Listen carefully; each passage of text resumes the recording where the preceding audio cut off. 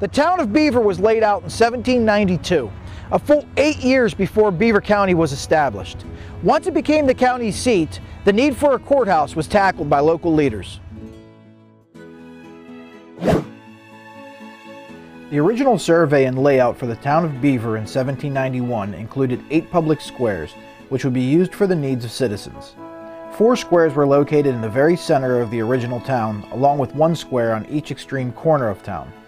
The first county court was held in February 1804 in a tavern owned by General Abner Lecoq, who would go on to serve in both the Pennsylvania State Senate and Legislature.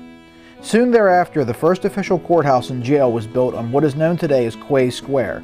The frame building was only used short-term, however. In 1810, a new courthouse was built on Gibson Square, now Agnew Square, home of the present courthouse. Additional wings were added in 1840 and 1848 to house county row offices. This courthouse would serve the county for 67 years.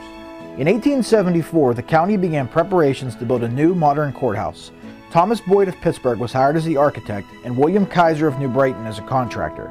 The new courthouse was dedicated on May 1, 1877. This Victorian building was constructed of ornate wooden brick and built in the French Renaissance style.